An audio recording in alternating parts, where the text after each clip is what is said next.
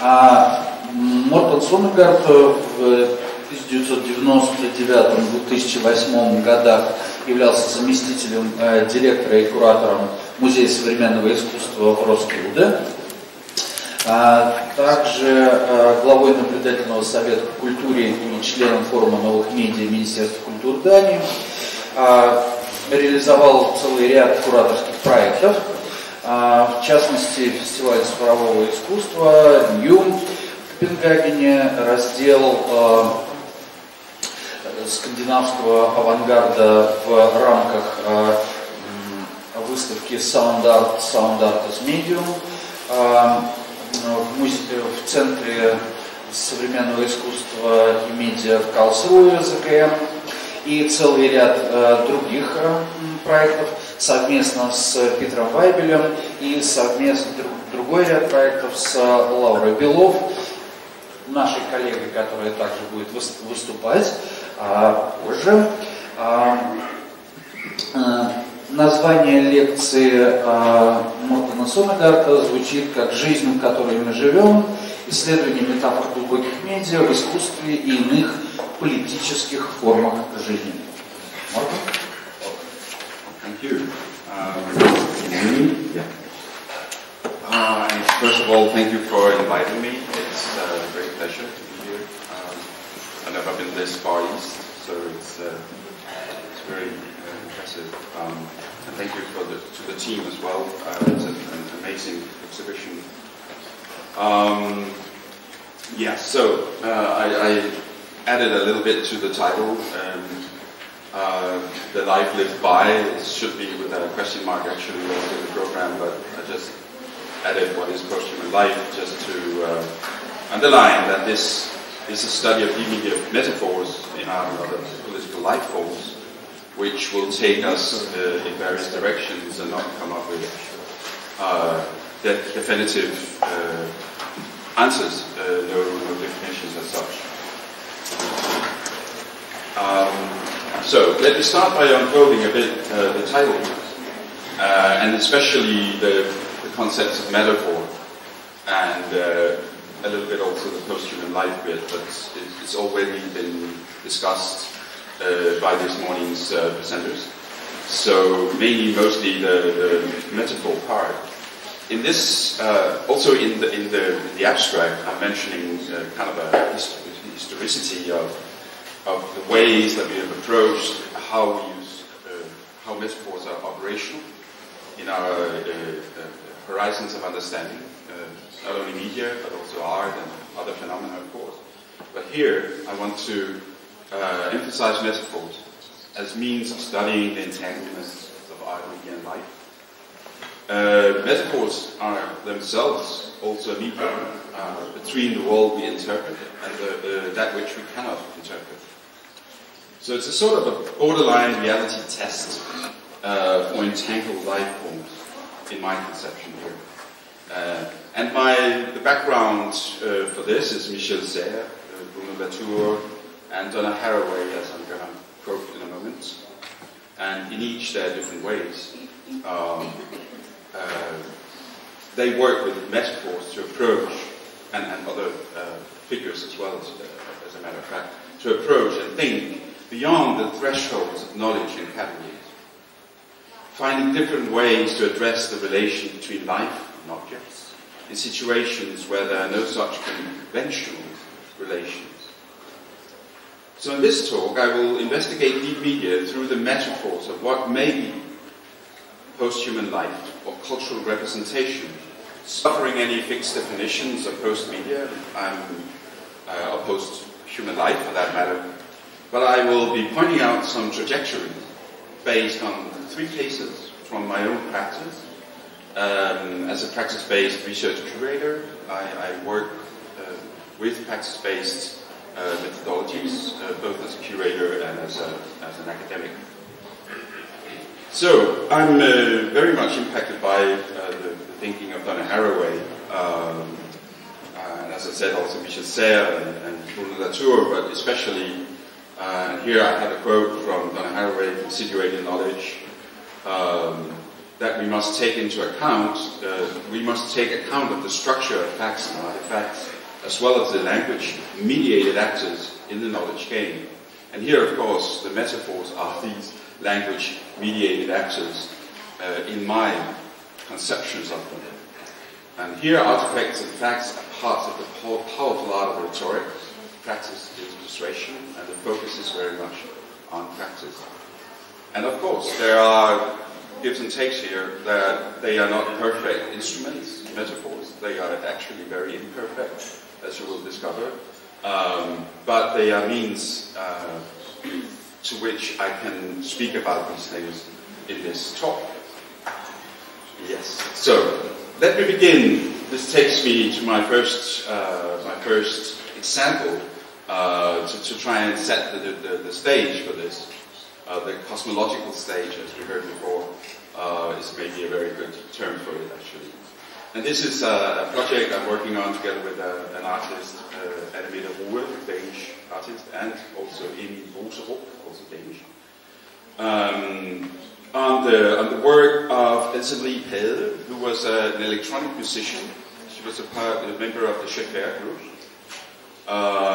She was at 16. She was in a concentration camp during the Second World War because she was being resistant, and that marked her artistic life throughout her career. She died 2 years ago, but when we filmed this in 2012. She had a severe case of dementia. So she had lost the sense of her cultural entanglement. So in the video you will see the composer in her well, she's in her 90s, 92, late age, listening to her own composition called Faust, which is from 1962. And due to this slowly increasing state of dementia, Elsemarie Pade is sliding in and out of different states of consciousness, more or less provoked by her own composition and by the conditions of the shared social situation of listening and recording. So while filming her, and while we're working with it right now, actually we filmed this in 12, and now we're working with it, making it into, I don't know what to call it. It's not really an artwork, but it's this hybrid state of documentation, art, science, and research. But while we were filming her, we recorded the random everyday sounds of her close environment as well, in the nursery home, and the situation of collective listening that she was in. But what motivated us that afternoon in 2012, where we came armed with camera, microphone, and a bag of cakes, was a sense of urgency. Elsemarie Pade was at the edge of her life, a composer sliding in and out of an intellectual clarity and an emotional states of mind, balancing between blankness, alertness, lucidity, and dementia. It appeared as if there was only a narrow window in which that was very special and somehow floating state of mind was accessible due to this new state of living. And let's take a quick look at her. So this is the sound is from her work. It's from Faust.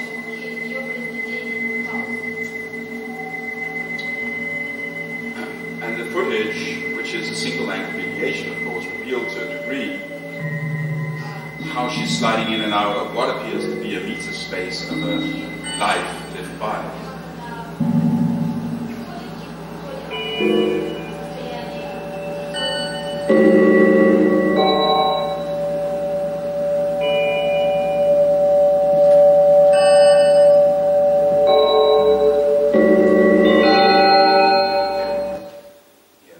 So this is where I would like to depart my inquiry of today, my talk today. The question is here, what is it that the recordings captured that afternoon? Interestingly, what we interpret as lucid moments are the moments where there is some kind of link between cause and effect at play. I would argue, however, that this is a post-human life at work, that this entangled mind mediating the recordings made in an indeterminate past, resonating yet another indeterminate past, and so on. So you have this resonance chamber almost of her own listening to her own self, and then having these few recognitions going on. So there's an unwriting, an unlistening, an unintention going on. So are we to say that this is a deep media situation? And is it then a transhumanism, a kind of new vitalism? Or should it be understood as techniques, a cultural expression of post-human life, enabled by the camera and machines recording the acts of dementia? So what is memory? It's really the metaphor I'm starting. Memory is what? And this locks into a discussion of cultural techniques that I'm having throughout this talk, where you can see a different way of acknowledging how artists are working, or maybe that art can be put into play in this recognition of deep media metaphors. Here from Kramer and Bredicam, the quote here says that skill and knowledge are going their separate ways. The daily use of operative science removes the burden and complexities of interpretation. Calculus is already a kind of mechanism of forgetting. And in order to calculate correctly, we don't need to be able to provide an answer to the question, what is a zero? So you have this, as I see it, this situation of a calculus being repeated. There's a forgetting going on, but there's also a new kind of, let's say, remembering, a new kind of bringing things back. And the question is how this gets into a cultural representation. That is my question. So what is memory? The second metaphor I would like to negotiate here and examine is the threshold. So in the work of Else Michael, this caption, we had a sense of a threshold just after she has lost the memory of her own work, and then she's reconnecting to it, re-listening to it in a different way, rewriting it perhaps even, you could say, in this calculus way more than in a symbolic way. So the threshold, there is a threshold somewhere in the situation with Else Michael. And this threshold, I would like to take you a little further. The question of what is the threshold, the metaphor here, what would that be for post-human life? And for that, I would like to bring on a second case, which is another Danish artist called Torbjørn Lausten, who did a number of projects with data visualization. So not in pursuit of answers here still, but rather in pursuit of the right framework to investigate these questions. Torbjørn Lausten as well is using his practice with data and his artistic methods of researching reality constructs from the outside reality, what is outside the human field, the non-human territory, as we heard it also mentioned. So Torbjørn Lausten, and this is one of his images, a diagram of sunspots, is an example. I will show you some footage in a moment. So he's operating in this vast and complex field of that we're addressing here, art and technology and science, but he enhances this into an aesthetic field by exploring methods to access and show data from scientific measurements like sunspots, magnetism and meteorology. And this is projects that are 10 years, 12 years, 14 years old. This artistic exploration seemed to me to be relevant, especially in the context of this exhibition, which of course shows examples of newer works that are going into similar questions, this aesthetic threshold, how to negotiate that. But back in this time, and he actually started this process already in the 1970s, this artistic exploration is conducted as a dialectics of what I would like to propose as an optics and an opsis. So an ongoing investigation of ways of mediating and performing data in real time. Roy Ascott, for instance, in his practice, is playing with the field of textual and diagrammatical data as paradoxical information spaces that questions the constructions of optics by a conventional visual system, which should also be understood, I would claim, as a kind of performative perceptual framing. What is the first kind of understanding what an opsis is. So opsis, it will appear, is a strategy in Torbjørn Laussen's work to operate with information from beyond this human horizon, the post-human world, however large it is and however we want to approach it, which is also one of the problems we are facing, and hence the use of metaphors.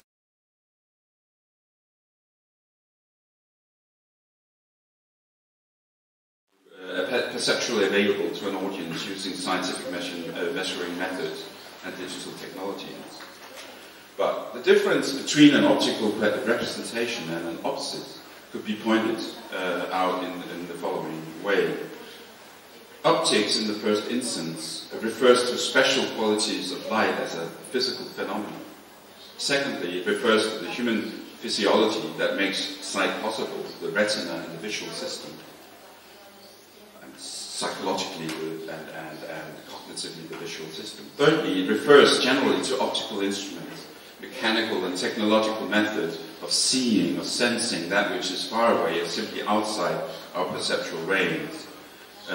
So optics is a way of looking at the world, this very classical way of having you could say, Renaissance science perspective on how you approach the world. It looks at it. Opsis, on the other hand, and in contrast, prerequisites technology before we have a world to look at. So technology creates the world we're looking at. It's mediated in the first instance, and then we can then look at it. It refers to the technology of making things visible. So the way instruments, codes, screens, and stages frame cultural production and hence artistic practice is going through this opsis staging, this kind of cosmological theater, as we heard before. So the focus is not on what we already think about the sun and the weather and what we think we know about it, but how technology constructs those ideas and conceptions. So technology creates the grids, the diagrammatic fields that makes it possible for us to work at the threshold of post-human life, it seems. Laussen's work, all the works, exist at that threshold, not as visual representations, but as deep media metaphors. The deep mediation, the opsis, is the work in that sense, not the optical representation. And there's a quote from Peter Weibel from the book. I curated an exhibition with Torbjørn Laussen in 2007 for ZKM called Magnet, and Peter Weibel wrote this in the introduction. Now we are on the threshold of a new period where the strict division between art and science is becoming obscure and obsolete, and we're still navigating that obscurity and obsoleteness. Torbjørn Laussen is one of the few artists at this stage advanced enough to be aware of this threshold. I want to show you some footage here of the exhibition of Sol at the ZKM. This is from 2004. Actually, what is interesting here is the modality is investigating, and it's an experimentation. And he does not wish to exist inside the problem of representation. Instead, it becomes a discursive turning point in the systems of relations that are created in his digital data practice, or what I call digital data practice. Maybe it's not really that. I mean, that's the problem with metaphors, right? Yeah. So this was what I called it in 2007, and maybe I should call it something else today. So in his works, we do not see reality itself, but we construct it from the streams of data represented to us. we perceive, in a sense, that which we are not able to perceive by the use of the technology that senses for us, or rather through the screens, the screenings, these thresholds that Torbjørn Larsen is making. So Sol here is making this point very visible, and of course here we have this media position as was mentioned before. We are passing, maybe there's a historicity, I mean especially the exhibition, you could say, process of how we are exhibiting this and how the artists are working. But in this time, in 2004, the screens, the media arts sensing here is of course strong. Sol is making this point about how the technology is making sensing possible, very, very visible, as it were, focusing on real-time data streams from different measurements of the sun, magnetic fields, and sunspot activity. It never really is able to represent that non-human world. It is operating, in this sense, in between technological-driven categorizations and the post-human perspective of life without categories, where the technological mediation and categories are interpretations based on trajectory at best.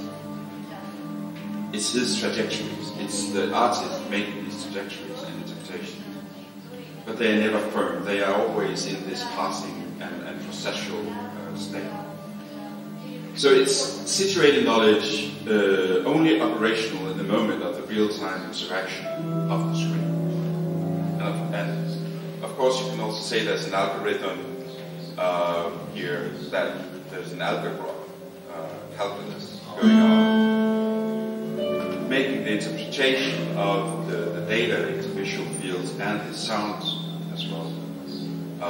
So there's no interaction as such, as we heard before. This, you could say this criticism of interaction is also very apparent in Torbjørn Larsen. And he himself is saying, well, today as artists, this is in 2007, he says we had to put the investigation and consciousness of media behind us. This media specificity, he doesn't want to work there anymore, and this, of course, is also connected to the interactivity. Instead, he says, we should move on and use the experience from the investigation in our practice as a part of and frame for our practice.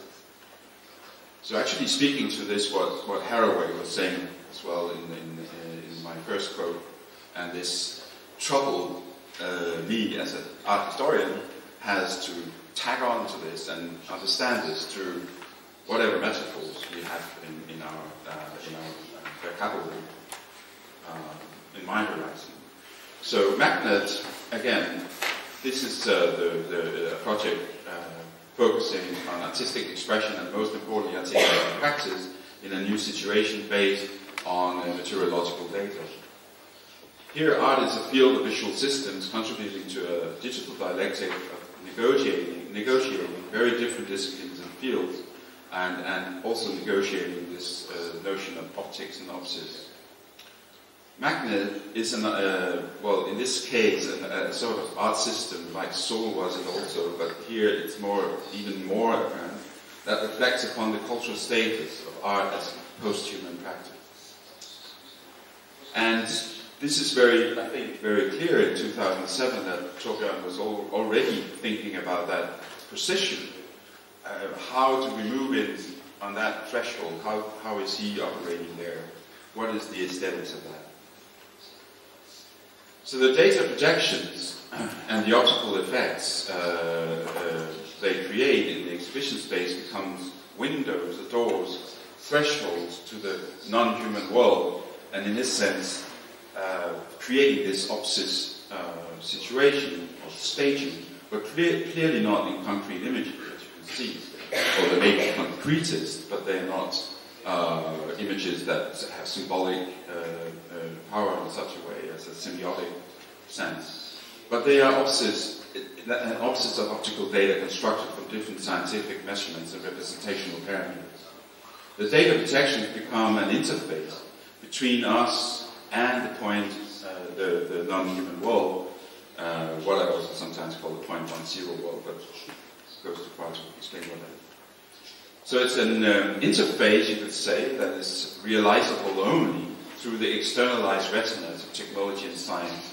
Here in the words of Michael Mike and Frederick Stjernfeldt, who is echoing Michael Lynch, actually, from saying technology becomes, in general, a corporeal routing and embodiment of scientific knowledge, and the instrument becomes an interface in which the actor meets these theoretical constituted objects in the form of observations on a kind of externalized retina. In a fundamental sense, the technical interface that thus constitutes the body's own experience, the experienced boundary with the world, but projected towards us like a screen. So this is what I'm approaching as a threshold. This situation, the situated position taken out of Haraway, where we are in between you could say the human and the non-human, or the post-human and the non-human situation. And this also I want to connect to the UC Parika, who is in the geology of media. Well, according to UC Parika, he says that one can approach the Earth as an archive of different temporal blocks, each with its own rate and variability of change. And this is, of course, in the book from 2 years ago. So what we encounter, he says, are variations that define an alternative deep time strata of our media culture, and it offers an anarchology of surprises and differences. This I find is very interesting to think about when approaching, well, in this case I'm reapproaching Torbjørn Laursen's work. I haven't actually looked at it, well, it's always there, but I haven't been back and looking at these projects in 10 years. So it's interesting to see that suddenly these projects are, this negotiation of the aesthetic threshold of the non-human and the post-human gets into, it becomes a different and more maybe important theme than 10 years after, I mean today. And locked on to this interest of the cosmological theater from Pickering, or from UC Parika, the geology of media. And this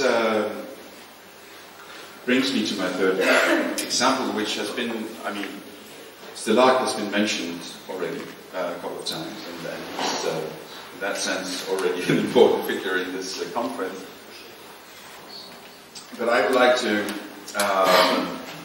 of course, I'm also, this is my third metaphor I'm investigating, and as you are sensing, these metaphors are not finished, they are imperfect.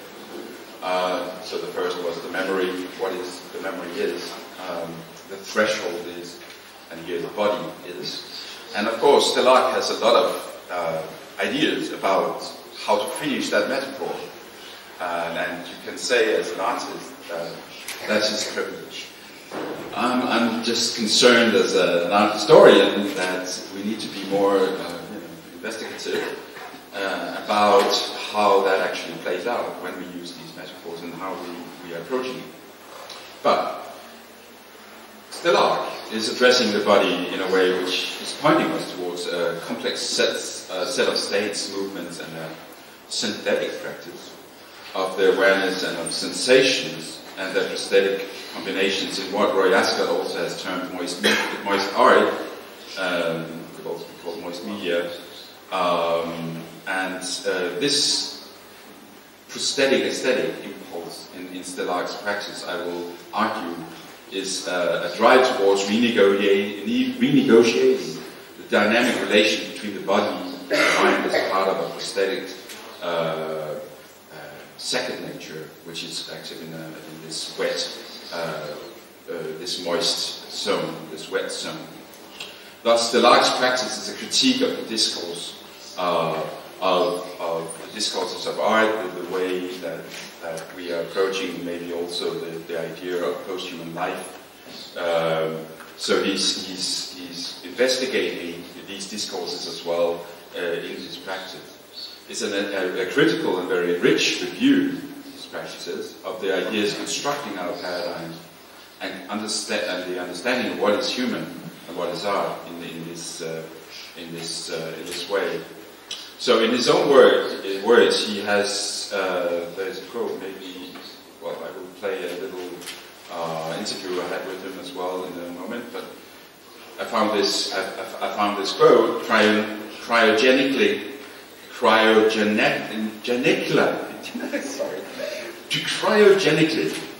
there it was, suspended bodies await reanimation at some imagined future. Over are fertilized by sperm that was frozen, partially living entities are engineered in vitro. The dead, the near dead, the undead, and the yet to be born now exist simultaneously.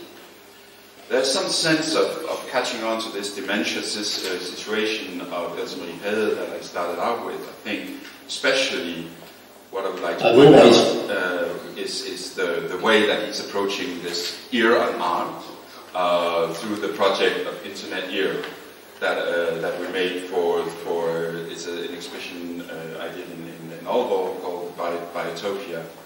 And here is an interview, just briefly, Stellar talking about this project. I've always wanted to make a soft prosthesis for the body. The ear on arm is a project that involves surgically constructing and stem cell growing a life-scale human ear on my forearm. At present, it's only a relief of an ear. We have to still surgically lift the helix to create an ear flap, and then using extracted adult stem cells grow a soft earlobe. Only then will we be able to reinsert the small microphone that's connected to a wireless transmitter in any Wi-Fi hotspot will internet enable the ear. So people in other places will be able to hear what the ear is listening to wherever I am and wherever you are. So we've replicated a facial feature, we've relocated it to the arm, and we will soon be rewiring it for additional capabilities. The Internet Ear is an actualization of this idea. We've got 4 soft casts with microphones inserted, and these will be positioned in 4 different locations, one in Aalborg, one in Copenhagen, one in Paris, and the other in Moscow. People in those physical locations will be able to speak to the ear. Their speech is interpreted into text and re-spoken with a synthesized voice. These synthesized voices will be heard in all of the locations by everyone who's participating. In addition, there's a website where if you type a text, then the system will speak your words. So this ear on the arm becomes not only a listening device, but a system that's also a speaking device, a circular cacophony of reverberating voices heard on the internet. Yes, and this is the image, I'm sorry it's a bit dark, but of the Internet Ear. So what we did was actually you could say we gave the Stellar's arm dementia. It forgot all about where it came from because it was replicated in 4 copies. And as he explained, one was in Moscow with Dmitry, and one in Paris and 2 in Denmark. And so what happened very quickly was that this voice-to-text recognition software, this is in 2010, Of course, it didn't understand Russian, and of course, it didn't understand Danish, so it became gibberish. And not symbolic. I mean, there's no semantic, almost no. I mean, there are traces of semantics, I would say.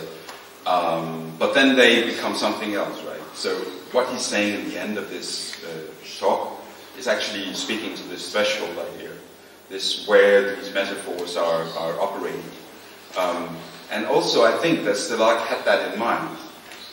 I have to say that actually, when he saw his arm, I mean, he never saw it until he arrived in Aalborg, but he did like it. And what he didn't like as well was that there was a loss of control.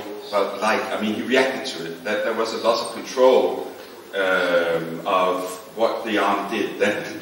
And suddenly it was, free. It was, as I say, it had dementia suddenly. I mean, it was outside the entanglement of Stalag's own body, which of course is the main, you could say, the centerpiece of his work. I mean, his own work. Here it's a replica, and we then fitted it with all this technology, and it could listen to people, and it was hooked up to the internet and all that. But in a sense, it lost it lost the connection, the semantic connection, and maybe also the aesthetic connection to the original situation of this experiment of growing an ear, and it became something else. And I would argue that this is actually where it becomes a deep media situation, in a sense, and there's a metaphorical setting here that's really interesting. So Perica, he suggests that we might learn from natural scientists trying to reach into the humanities, that from philosophers trying to reach more from natural scientists, I would say, than that try to reach into the humanities, than from philosophers trying to reach into the natural sciences. And here I think that what Stalag is doing as well is to have these natural scientists, this medical, this vernacular of that world, reaching into what is called the human field, the post-human field. And Perica, he draws on a model of evolutionary time as a punctuation equilibrium by Stephen Jay Gould, as a succession of more or less stable states and variation alternating with moments of more rapid change. There's no sense of progress in the version of deep time, no necessary evolution from lower to higher, from simpler to complex. So here we have this situation where there's no historicity, which is also interesting for an art historian, that you have this situation where you're actually not able to operate historically, but you have to work with the metaphors of the thresholds, the memory, the temporality itself, and of course with the media. Yes, I'm coming through. Yes.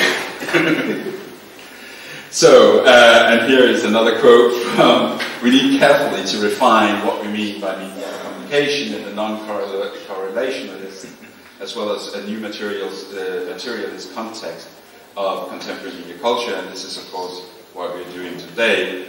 And yes, and this quote also by Haraway is very important. I think that this sense of something that is made in a different context is a reality construction. And in this talk, I have investigated deep media metaphors based on constructions of reality artists made. Not made up, but they made them. The metaphors seem unfinished. They are fluid, yes, and the fluidity is and pointing towards three areas of uncertain post-human life was memory, beyond Renaissance, humanism and cogito, the thresholds of non-human and post-human, and the body. Yes, and I couldn't help having this sunshine is the best medium, and then yes, I'm finished.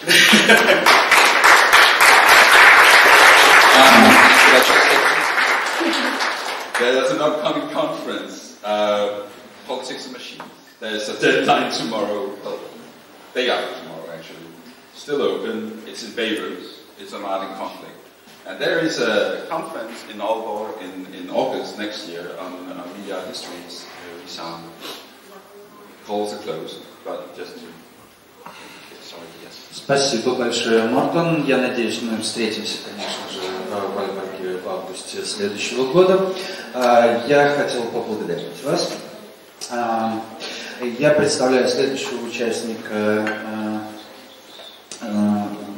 программы конференционной с презентацией художника. Это Себастьян Нич, группа «Квадратура». На сегодняшний день группа «Квадратура» является очень динамически развивающейся художественной единицей, которая уже стала заметной фигурой на пространстве технологического искусства. Юлиана Гёц и Себастьян Нич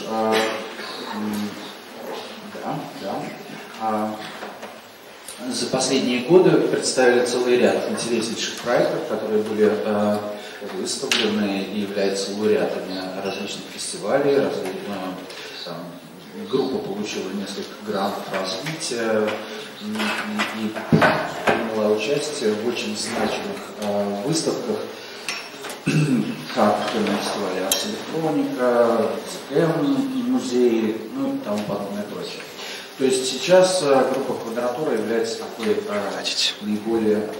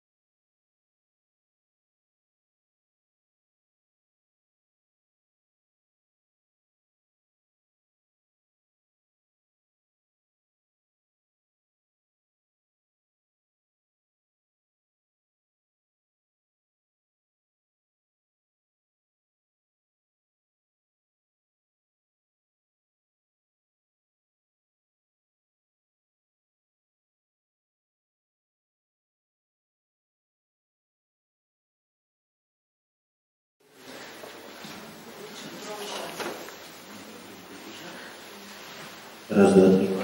just have to speak up a bit. Well, thanks for having me. And I have no idea what Dimitri just said about me, so I'm just maybe repeating it. So, I'm Sebastian. I'm a part member of, I'm a member of Quadratura. We used to be 3 until 2016, and after that it's just Yule and me, so right now we are a duo. The works that you see downstairs are rather old, they're like 2 to 3 years old, and they are still with Jan Bernstein, who was a member back then. I don't really like to call us a media art, or now maybe deep media art collective. These, for me, these are definitions that are created because, yeah, society, the art world, academic and gallery, whatever, all of them, they need definitions, they need to categorize, but we just do what we do. And for me, it's okay that it usually needs a few sentences to explain what I did. So, it's a pleasure to do this talk the first time in Russia, actually, with having Yuri back there also. It's quite interesting. And so, for us, it's very important to talk about the very first machines that were sent to space. So this is Sputnik, the very, very famous satellite launched in '57 that orbited Earth for about 3 weeks. And for us, what is important, because people ask us very often why we work with astronomy data and deep space. And usually, the spark is because of the story. And I like this story very much, because what this created, it created the so-called Sputnik shock in the US, and because this was just a proof of concept. So all this did was like a beep, beep, and the researchers, or the scientists in Russia just used this to know that this thing is still working. It was just basically a higher here, that's all this thing did, nothing else. But for the US Americans, for who it was very easy, even for amateurs, radio amateurs, to hear the signal, they were shocked, like, what is this thing doing? We don't know, we can hear it, it's like passing by, it's returning. It was really creating quite a shock. And of course it was like overall and stuff, and anyway, the tensions were high. Unfortunately, that seems to happen again. And so they had known that this was actually before Sputnik, because they were kind of fearing that something like this would happen. They started a program, this is before NASA even, called Operation Moonwatch. There's a very nice book from Trevor Pegman about this, by the way. And it's, I would say, at least from my point of knowledge, one of the most successful citizen science projects, because they didn't really have the means automatically to track the sky. So what they did is they asked college students, etc. They had really a program where just normal citizens were used or trained to look at the skies, write down, document what they saw, in all the allied countries, Australia, Britain, etc. So it should be like kind of global, of course, to track the sky. And this went on until '75, like over 30 years. So very, very successful. And this is the data which is still used. It's a 2-line element, a 3-line element, kind of depends on the definition. Data, this is an example of, I would say right now, the most famous object orbiting Earth, the ISS. And it's more or less all based on Kepler's orbit mechanics. Well, that's kind of very simplified, but there's a huge database that since then was for a very long time maintained by the NASA. Now it's unfortunately, I feel unfortunately, maintained by the US Air Force. And they track every object that is bigger than 10 centimeters. Most of this database, more than 90%, is debris, is trash. And you can download this data, and you just, they're like APIs you can find, and you just put in the time, and what you get is something like this. So this would be like a visualization looking through the poles of all the paths of all human-made objects. There are only about 8 military satellites in this catalog, which obviously is not enough.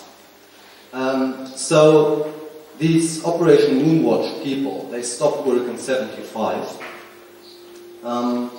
but well, they didn't really stop. Basically, NASA told them to stop because they had big telescopes to do it automatically. But these people have done that for, decades, and they were really good at it. So right now, there's not a very big, but a very dedicated group, also actually quite a lot in Russia, who look at these official databases, and they look at the sky, and whenever something doesn't fit, they create their own database. And you can actually find this. It's not very easy, and you have to kind of find it there, there, and there. And you can find these data of classified objects. Also, Trevor Paglen, by the way, again, this is quite a big inspiration for us.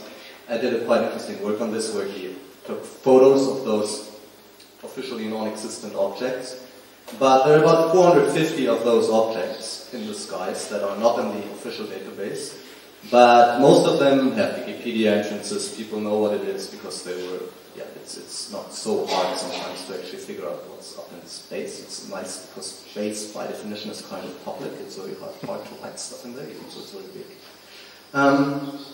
But there are about 50, kind of a changing number, currently about 52 objects where there's absolutely no information. There's one, actually there's several amateur astronomers who saw these objects and calculated the path and put them in a database. But you cannot, it's very hard to see them. They didn't see them good enough to kind of have an idea what it is. You only get the position, and even the so-called TLE data and the NORAD number, which is kind of an IP, is usually just unknown. And what we did is we did two works with these unknown objects. This is just prints, so this is anodized black aluminium, and we captured the data. It's just like a digital long-time exposure, if you want to say so, and laser engraved that in black aluminium plates, and you get these really, really beautiful shapes. For us, also historically, for us ourselves, it's interesting because we worked a lot with generative art before, and creating shapes which are based purely on mathematics and physical necessities, but that are kind of from a real object that resemble what we did before, which were purely just because of aesthetics or whatever. I mean, we worked a lot in the VJ world and this kind of stuff. This was a kind of interesting conversation to our earlier work. Then the next work we did, let's see if the sound is working here. It's not. Okay. Well, maybe I'll try to fix this later. So the next thing we did, so this is all the data. It's kind of running through on the left. The next thing we built 52 little pointers that we put into the exhibition space. Like in real time, so there's a little computer, and before every exhibition I have to put the location, and I have to check that they all face north so that everything is correct, and I have to put the right time, but that's basically it. They just point in real time at those objects, and the idea here is to kind of try to give a sense that these objects are there, because otherwise it's just an idea. But how can we bring this idea into reality somehow? And it's really interesting because we have to believe these amateur astronomers, and you have to believe us, because this kind of stuff, I hear this very often, it's so easy to fake. Like, would anybody know if this is not real data? Probably not, because it's very, very hard to prove this, if not even impossible for any normal person. And also these objects move rather slow for human perception. So this is all time-lapse. Which is another reason why we really love to work with space, because in space, time and space itself are so far away from the normal human scale that automatically they kind of become abstract and create an interesting aesthetic. I don't really have to do anything as artists. I just take it, grab it, and put it, and that's it. And it's already interesting. So, kind of very easy to work with.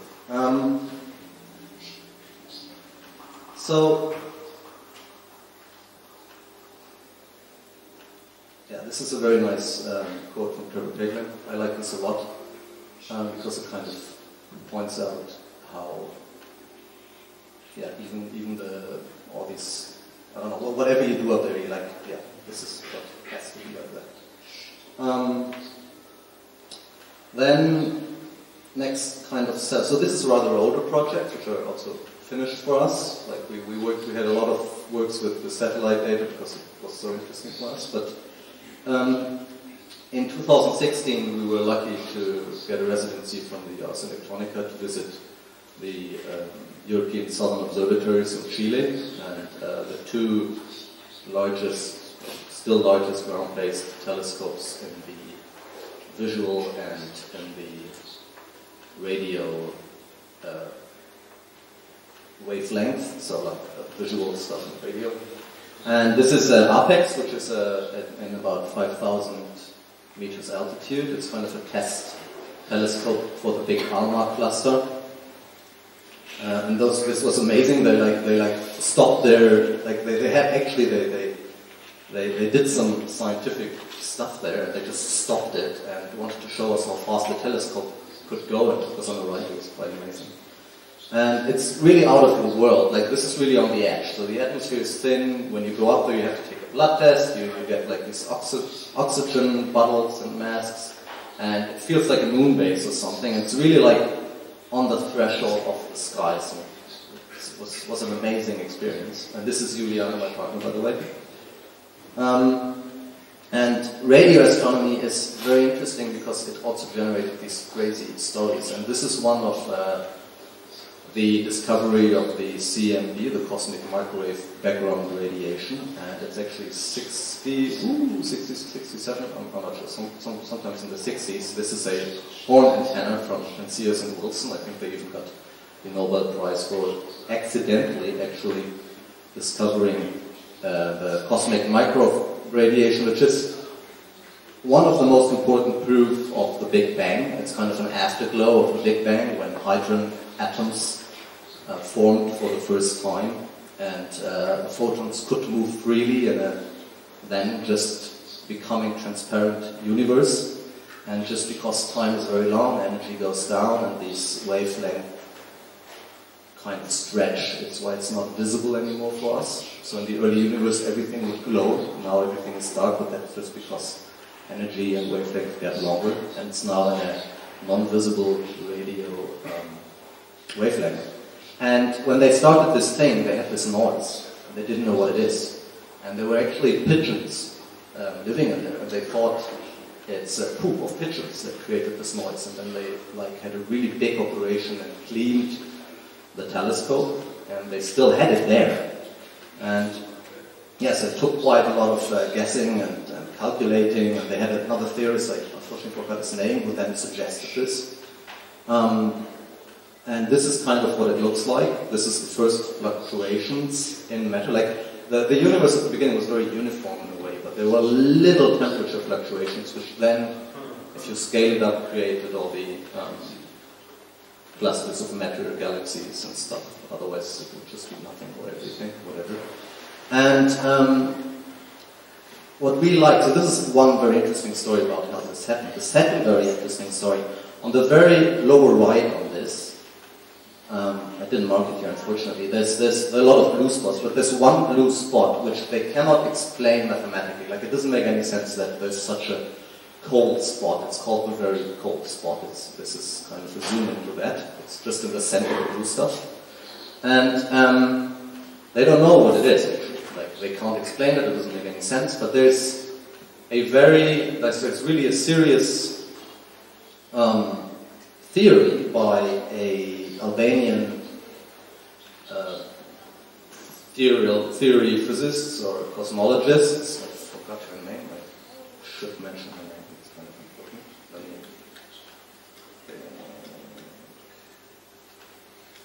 important. So it's Laura Marzini. She is a professor at the University of North Carolina, originally from Albania, and she said this cold spot is there. It's because it's a ditch that happened because of an accident. In the very, very early beginning of time, our time, you have to imagine a little bit like a soup with a lot of bubbles coming up, and our universe was one bubble, but there were a lot of other parallel universes, and sometimes they bumped into each other. And this is the bump of a parallel universe bumping into us. It's kind of like the very first accident in history, if you could say. And we loved this a lot. We thought about this analogy of a car crash or something. If you would be inside the car when another car comes in, you have like a bump that goes in like that. And so we made a 3D representation where like blue and red was transferred to Z. And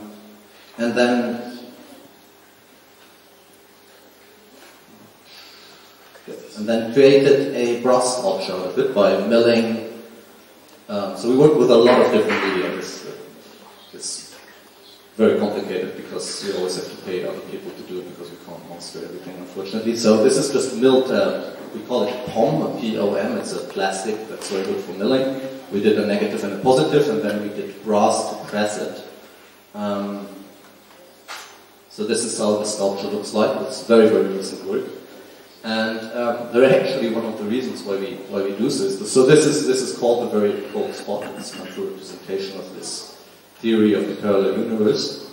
One of the reasons why we also started to do sculptures and prints, and this is a big thing, I could fill a whole talk with this, is we are honestly trying to also get into the gallery market, because with the field we do, it's very like, we work a lot in this kind of field, a lot with academics and with Ars Electronica. But it's very difficult with this kind of stuff to be accepted in a, to be honest, more commercial but very classical way of making money with your art. And one way we're trying to do this right now is doing stuff like this, which has a more classical representation of our concepts. So the next thing I want to talk about is pulsars. This is a very bad representation, I believe, because the Earth looks like it's very close to a pulsar. Luckily, that's not the case, otherwise we would be in a very bad situation. So a pulsar is, you can also call it a failed black hole. It's beside the black hole, the most densest object we know. These are the remains of dead stars, so it's like a star if it's heavy enough, but not too heavy. If it explodes, then parts of the exploding matter won't make it away because gravity works against it. It will collapse due to gravity to a very, like, there's no fusion anymore, there's no energy that keeps that matter apart from each other. It all collapses. Basically like the huge nucleus that's created. There's not really any atoms anymore. It's just a very heavy thing. These things are like the mass of the sun, the size of Manhattan. It's a crazy object. Spins rapidly because of velocity force. So this thing was big, was rotating, got very small, still rotating, rotates basically like an ice skater that does these motions. You can all easily experience this.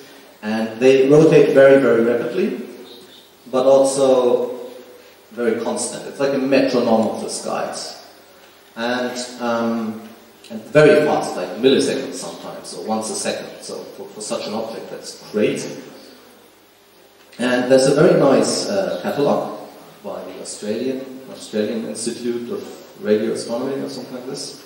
By the way, I love that logo. This is when you like work with all this scientific data. I always love this logo stuff they have. And it's a great public catalog. You just type in what you want, and they spit out this thing in every shape. You can sort the stuff by anything. Like you can sort it by speed. You can sort it by distance. You can sort it by discovery date. It's really amazing what you can do with this. And the first, this is the story behind this is, the first time this was discovered it was actually a student back then, a PhD student, I also forgot her name, I'm so bad with names. She should of course got it, unfortunately. She heard the signal, and it was such a constant rhythmical signal that they couldn't really, they thought it either the Russians, of course, or aliens. And they called it Little Green Man, and this is also how we call the word, Little Green Man. And this is how we usually start when we work with data, so this is just I'm not used to Mac. Okay, so this is I just wrote a little program, because we're interested in patterns. Like when you see this data in a list, it doesn't really tell you much, but to kind of trying to dig into it. Like, we usually start with a story that's interesting, we don't really yet know what to do with the data. Then we try to write little programs to search for patterns, and this is sorted, all of them by speed, by how fast they rotate. And then I just put a number that counts up per object. This is about 2,600 different numbers, just counting up. And you can see these patterns kind of like walking through. Then what we did with this were two different works. So this is a very, very basic LED work. We just have one pixel representing one star, and each pixel is blinking in the speed of each representing star. And that's it, basically. And it creates this kind of pattern. So this is a very little movie we did for Instagram. Yeah, so I don't know, there's not much more to say to this. Like, for me, the objects we do are very often very, very simple, but, and that's totally okay for me, they need a lot of text besides it to really make sense. And it was very hard discovery for us that this is how it works for us. Like, I always thought that if I want to go to a gallery space, the best thing is if I immediately understand everything and it's amazing. I totally disagree now. Like, I really think, like, it's like if you would see a science, like, if you would read an article from science, like, you would not expect to understand this without any other knowledge. And I think for art, very often it's quite similar. So now I would really love to have sound, because now we started doing sound stuff. It seems like it doesn't see the... Let's see if I can figure this out.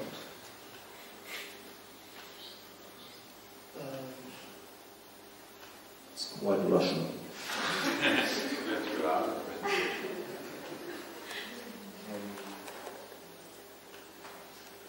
Is there anybody who can help me out with this?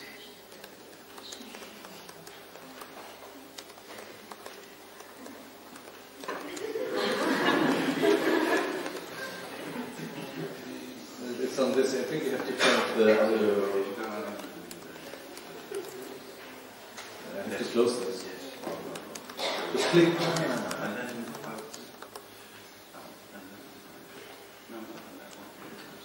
Yeah, it's not.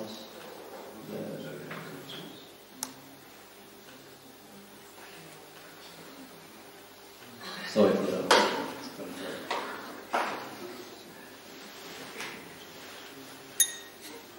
Oh, yeah. I thought Apple was always so easy.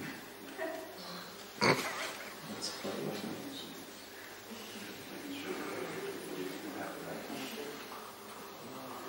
Is this maybe the source? Does that do anything? No. So you can mark so it's up here.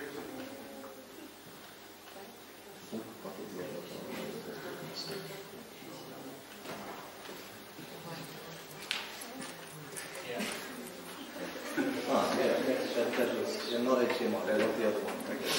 Yes, it's the other one.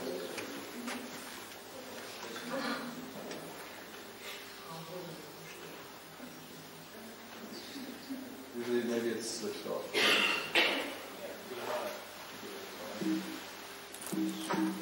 Something's working. Thank you.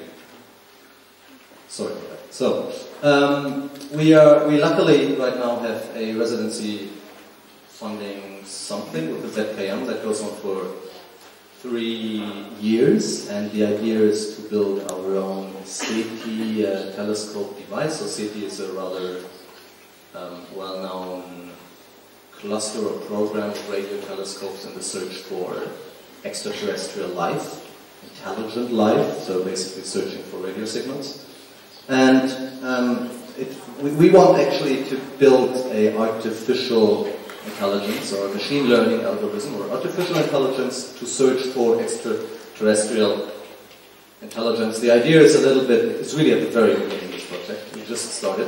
The idea is basically to write machine learning algorithms that try to interpret a radio, like this super noisy and very foreign a radio sound. I mean, radio is not sound, by the way, it's just light, but which is interpreted as sound, as kind of human sounds. And the idea is to kind of make music or also speech, sound performances, usually based on radio input. This is the very first try where we just, because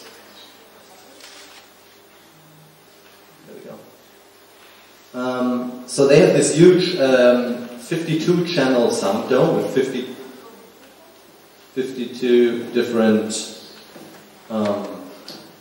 just a bit of sound there, 52 different speakers hanging in a dome, and this is the very first try where we just map the same pulsar data. And this is kind of, because now we're starting, now we're kind of trying to play with the instrument and the real data mimics later.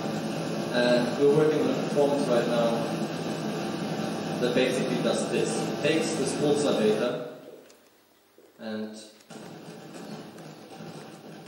creates these clicks and pulses and also sine curves based on that. We kind of like shift through the data, but also the speed is all based on the data itself.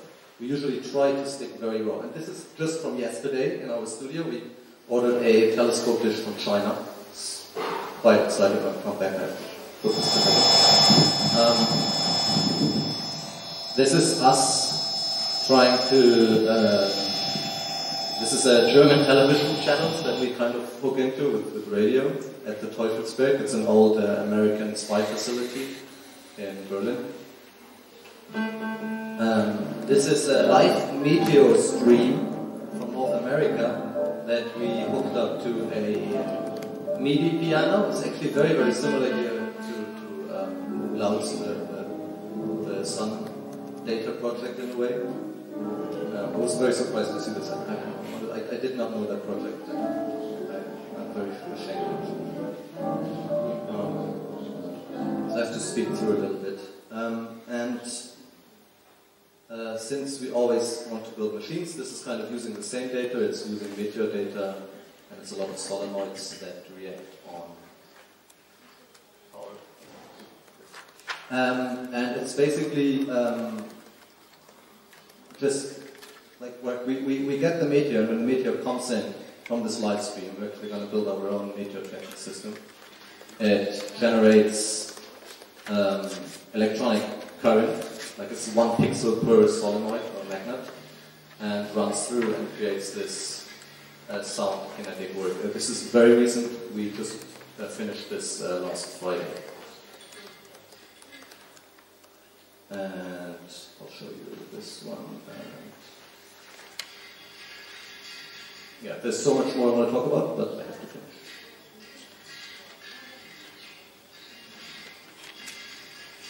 Thank you very much.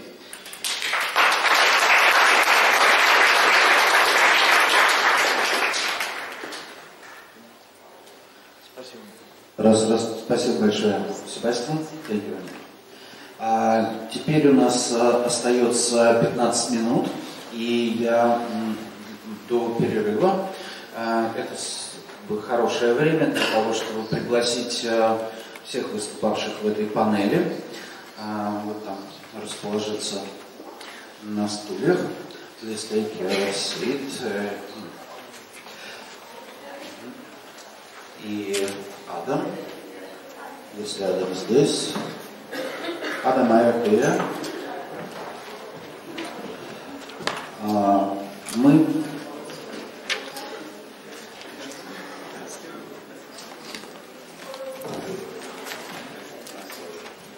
Мы получили, такие в качестве вхождения в тему, мы получили 4 картинки.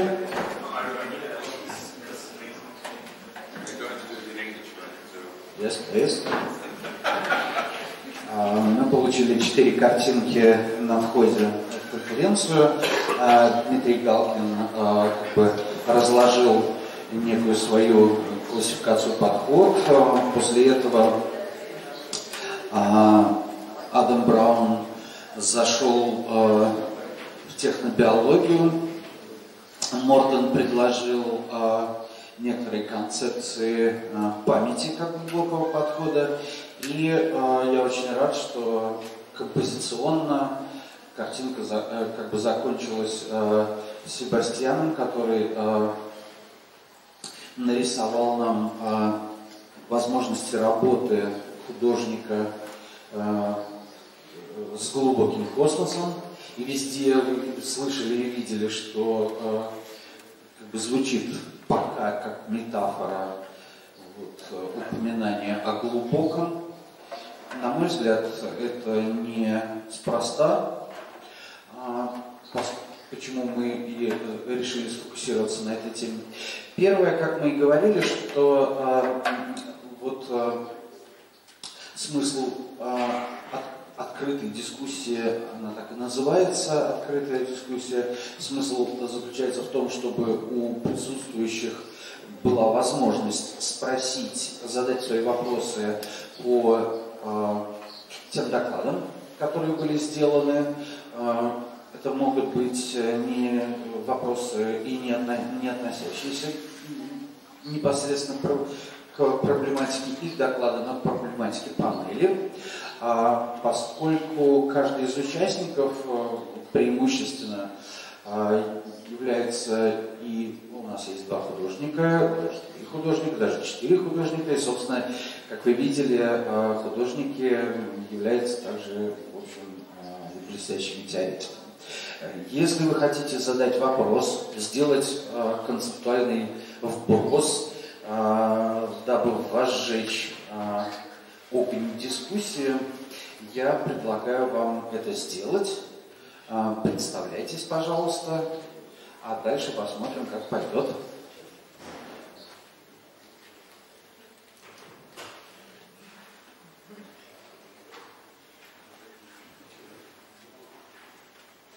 Здравствуйте.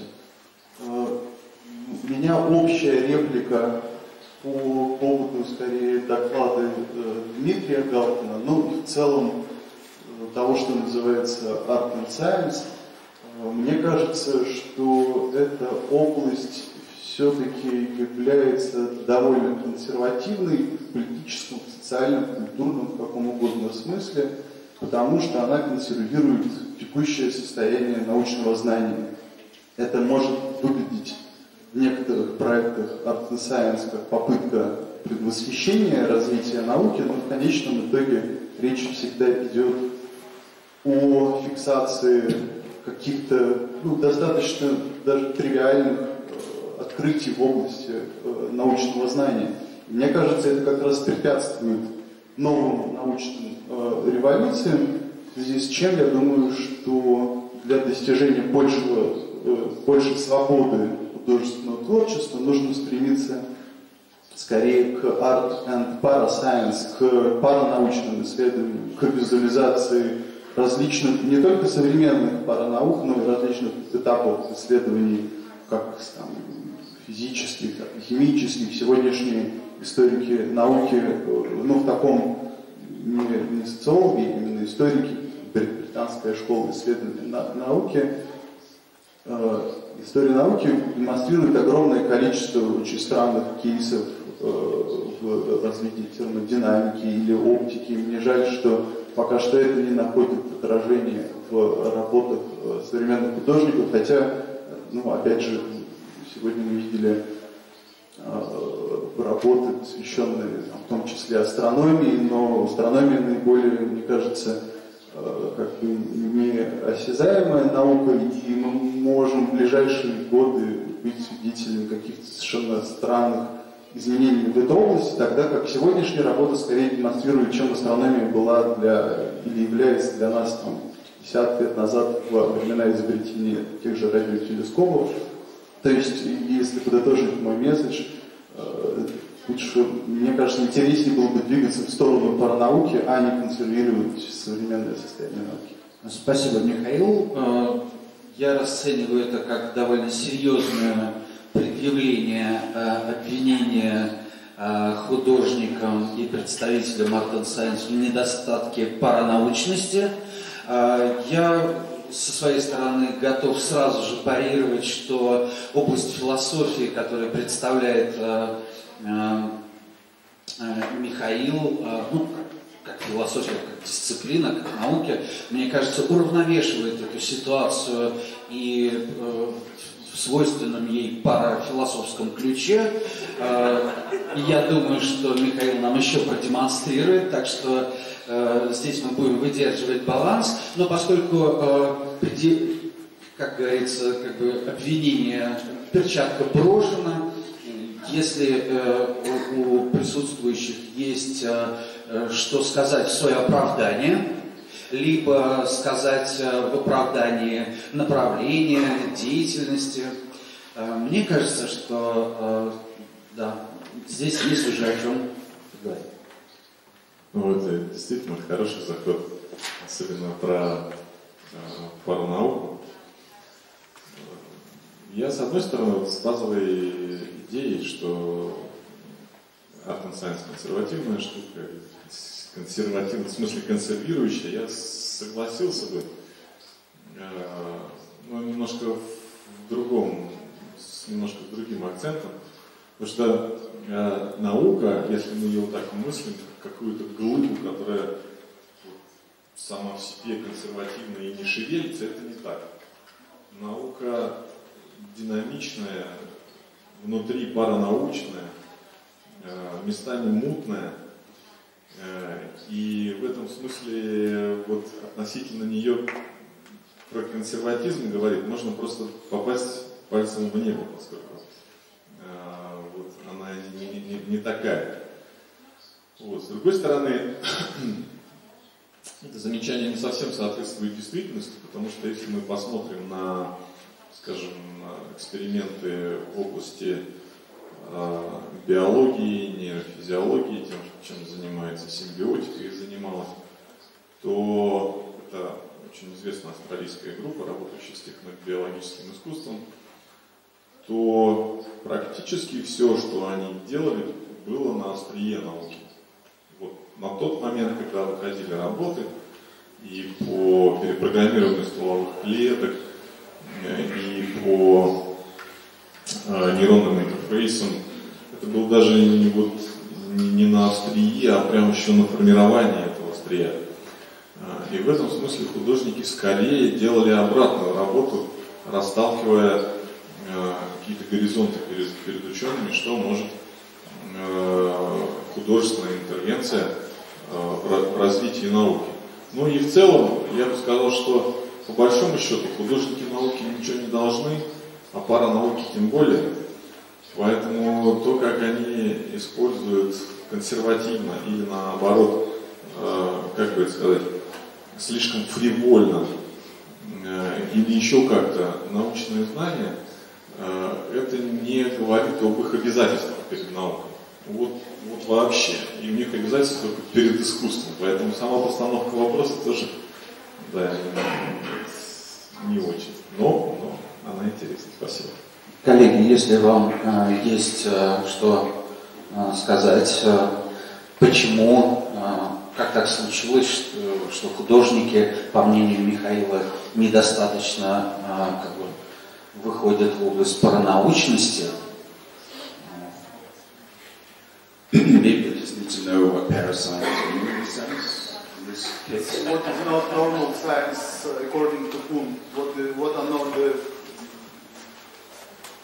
So the parascience is what is not, what is the normal science is according to Thomas Kuhn. So what are the well-known preconditions and well-known representations of what the science does and so on. It's okay. Okay, but I think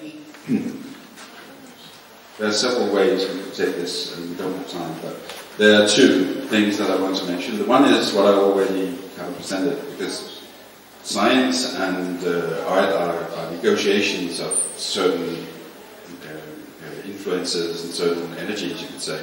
And I think, in one sense, in terms of influences, in terms of metaphorical impact, there's a lot of science in art. You could say, and that's the second example I have, maybe sound art. Sound being, you could say, acoustics being one of the discoveries from thermodynamic early times of thermodynamics, right? Like Hans Christian Ørsted, Danish physicist who also discovered magnetic data, or the magnetism, electromagnetism as well, in the early 1820s, 30s. These metaphors, they impacted, and a lot of that is, I know, they impacted Hans Christian Andersen, for instance. So his adventures actually, you could read them as thermodynamic tales of vibrating souls instead of objective souls. So this is the spectrum of ideas. So you could say science is not only the results, it's also the ideas coming out of science. And I think, I have to say, I could show a lot of examples of how science is impacting Earth. And one of the examples I want to maybe give, just to wrap it up, and that's the second point, that's sound art. I think you can have a lot of examples showing that the reverberation, the notion of a resonant reality space, for instance, whatever that is, the energy, all these invisible forces that science are telling us about are there. Then the interesting thing about quantum mechanics, for instance, because I don't understand what it is. You know, how do I see if there is something of the quantum mechanics